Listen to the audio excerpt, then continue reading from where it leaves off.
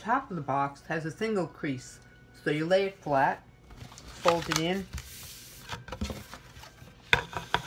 fold it in, in, in. Okay. Then you take this part again and fold it up. You get that? It's flat now. We're going to lift this, and we have what looks like that. Okay. We're going to do it on the other side too. Fold it.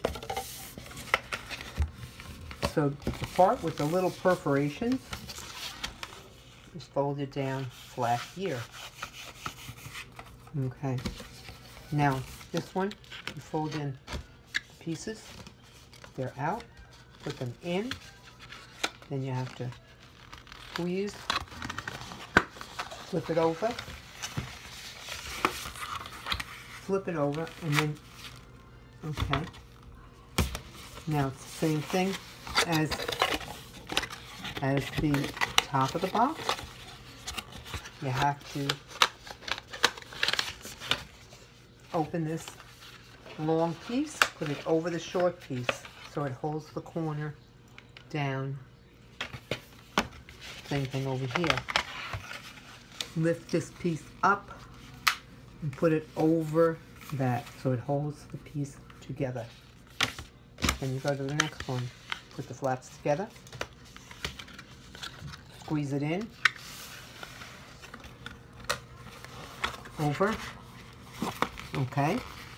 So now it's loose because you have to lift the flap on the long one, put it over the short one. Lift the flap of the long one and put it over the short one. That one is a lot easier than the bottom of the box. There you go.